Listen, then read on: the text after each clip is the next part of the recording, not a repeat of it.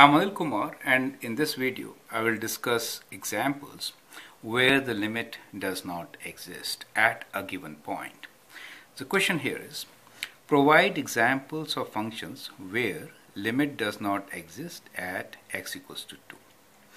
Now basic criteria here is, we have to check limit from both the sides. So what we need to prove here is that limit, when we are checking as x approaches 2 from the left side, for the given function is not equal to limit when x is approaching 2 from the positive side, right?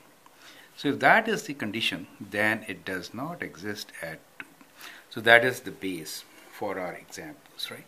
So in each and every example, you have to see for yourself what is the limit as the function as x approaches 2 from the left side, and what is the limit for the function as x approaches 2 from the right side. And if they are different, then it does not exist, right? So these are the examples which we are trying to consider, right? Now there could be examples where it exists, right? So let me just draw a line here, and we say, oh, green color for exists as 2. First give me exists, right? So that exists at x equals to 2.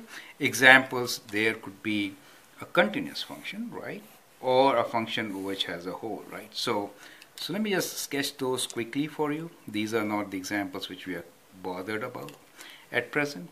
We know we are talking about these functions. So a polynomial function, for example. So at 2, the limit exists. And a function which may have a hole. Let's say this is 2, and which may have a hole, right? So these kinds of functions we know, let us say at 2, the value is, let us say, 3. In these functions, we are approaching a fixed value at 2. Let us say at 2, the value is minus 1. So here, in both these functions, limit exists at 2. Now we'll talk about the functions where the limit does not exist. So we'll take few examples. One with jump discontinuity.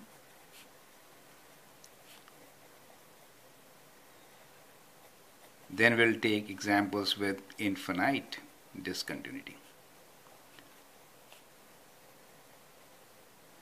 right? You know, if there is a hole, then limit exists, correct? So that is exists. But if you have jump discontinuity or infinite discontinuity, then the limit does not exist. And then the third kind of examples are those where domain is restricted. So domain is restricted. So these are the three examples, types of examples, which we can take for this particular case, right?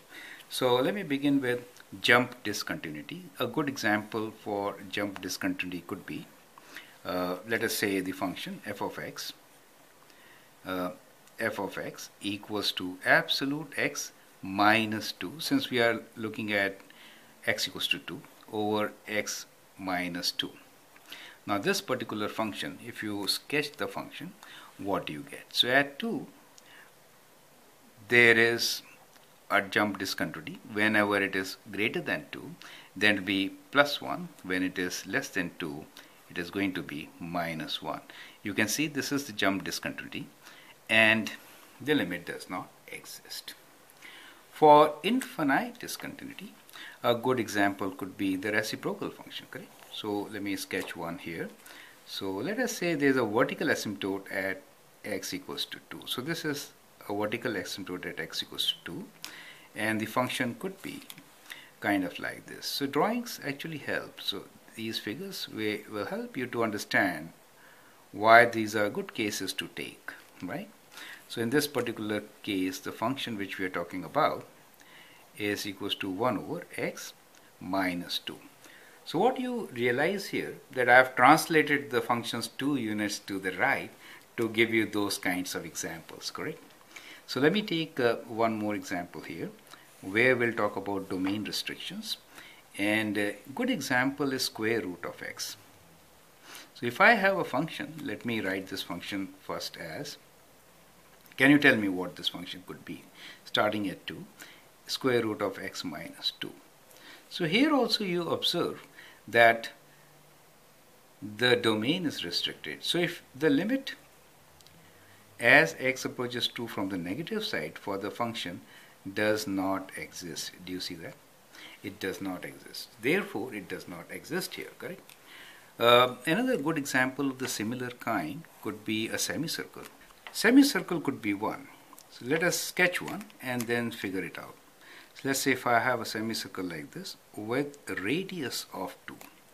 In that case, this point here is 2, and in this case, limit for the function f of x does not exist when you approach 2 from the positive right side, since the domain is restricted. So these are a few excellent examples which you can always give in such cases. I'll appreciate if you could write some more. You could also write piecewise functions. Let me give you one here just to add to this variety of the list we have. So you could write that the function is equals to, let us say, x plus 5 when x is greater than 2, and some other value which, let us say, at 2 this will be 7, so we can have x minus 2. So that is going to be 0. When x is, I should say, minus of minus 2, so that's in the other direction, right? Anyway, so like this when x is less than 2. So in this case also, since at 2 their value is not the same, the limit does not exist.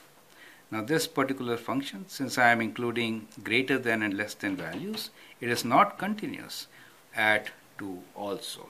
So likewise, you can study this and give some more examples of similar kind. I hope that helps. Thank you and all the best.